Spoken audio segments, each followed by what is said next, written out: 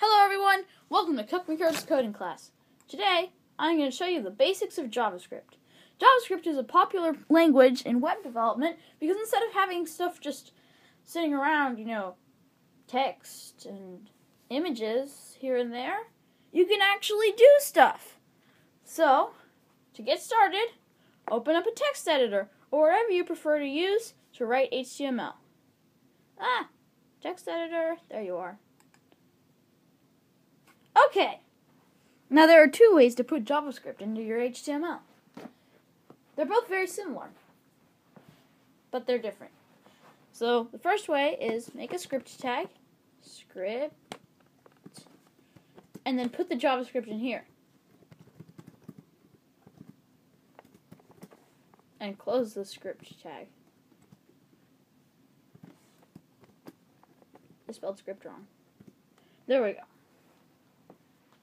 And that would work, but there's another way of doing it that comes in handy if you want to use someone else's script from a different site, which would be adding the source attribute, or src, equals path to the file, .js. Always end your JavaScript files in .js. And that's how you would do it. So, instead of doing it the way I normally do to insert other languages into my HTML, I'm going to link it this way. So save this file. I'm going to call it js.html. Put it in this folder. And close this. We're not going to need to edit this file again in the whole video. Open up your text editor again. I'll make a new file. Save, and call it js.js, or whatever you typed into the src, which if you copied me would be js.js. Okay, now to actually write some JavaScript. So there are things called commands, and commands make the computer do things. So how to write a command is type the command's name, open a parentheses, put whatever values it asks for,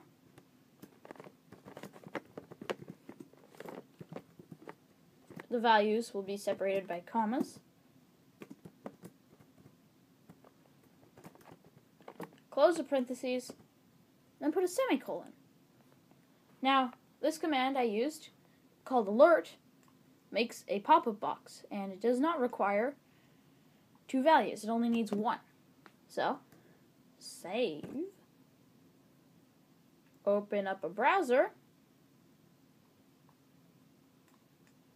open a new tab in the browser, and drag in from your file manager, js.html, or whatever you called that file. Hello world! Look, hello is spelled wrong. Inside of a pop-up box. Basic JavaScript. That is the alert command. Now, what if you want to ask a question with JavaScript? There's a command for that. It's called prompt. Prompt. Do you like waffles? This is what it will ask you. And then put a comma. And this is the default thing that will be in the text box that it will give you. Yes, they are the best. Save.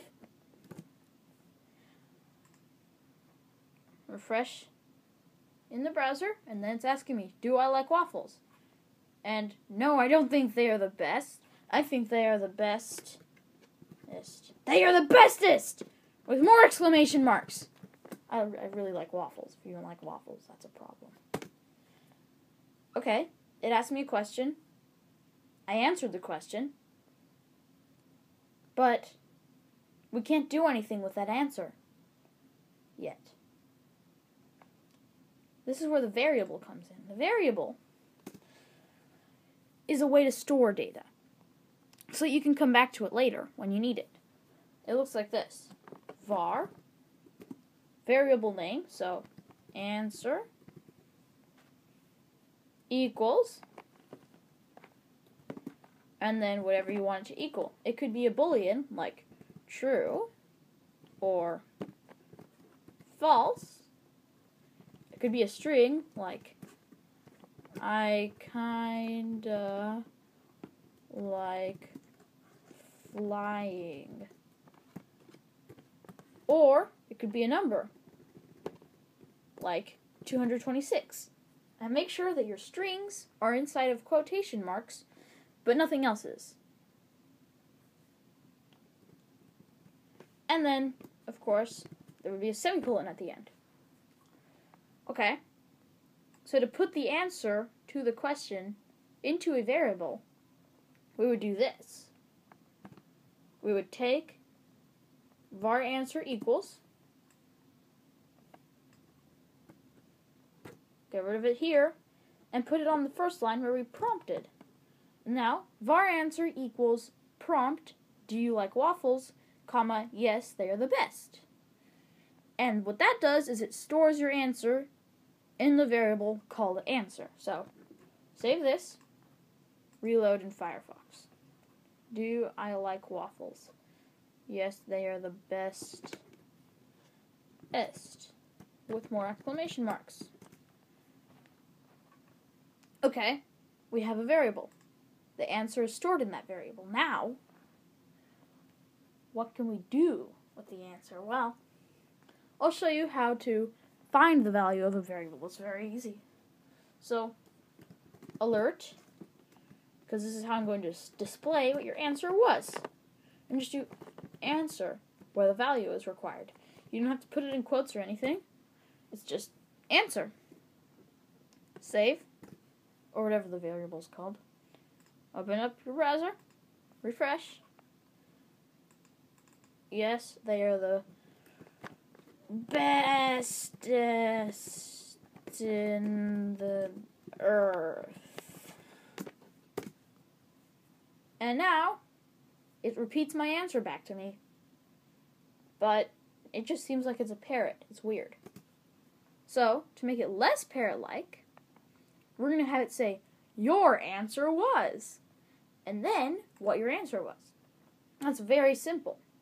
All you have to do is, your, in quotes, answer was, space, actually colon, proper grammar, space, quote, plus answer. And I'll add an R right here. Save this, open up your browser, and refresh.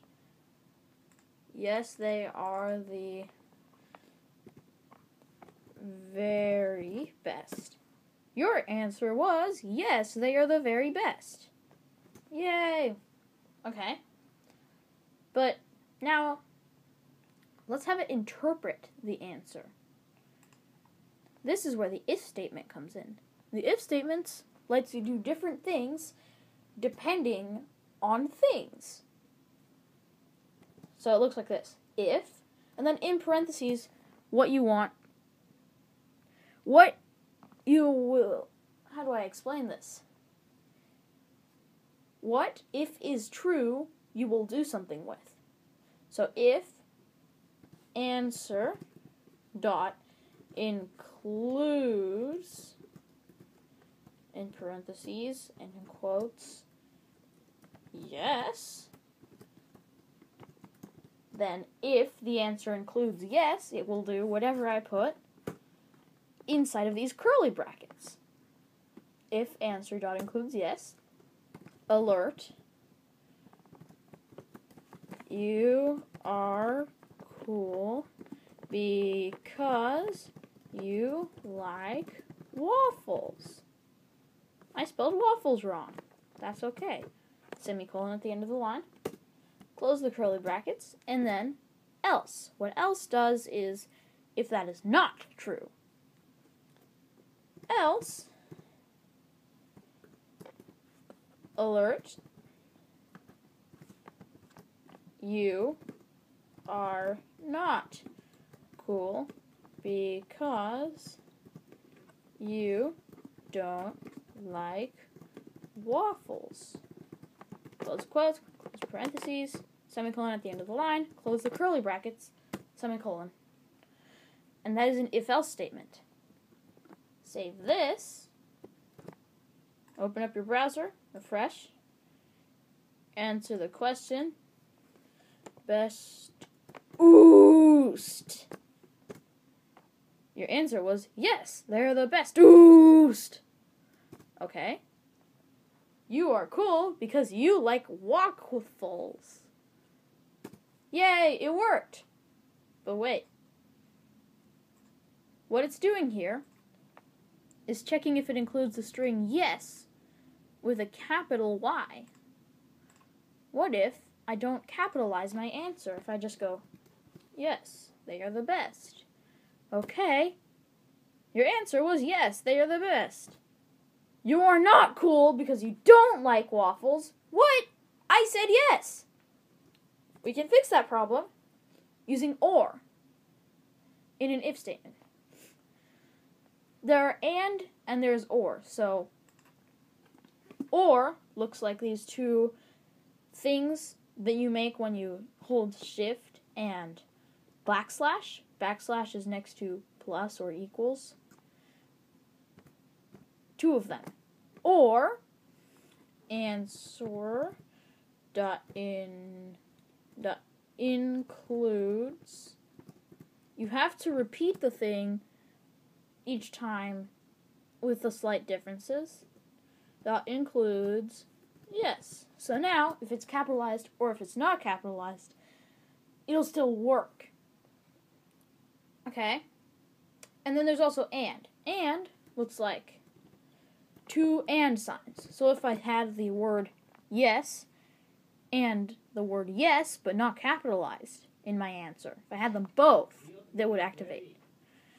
But if it's only the two things, these things, it'll do or. So I'll save, open up the browser, refresh. Do I like waffles? And no, I'm not going to capitalize this. And your answer was yes, they are the best. You are cool because you like waffles. Yay, it interpreted.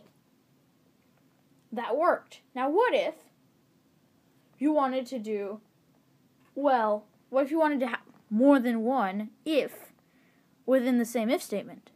You can do that too.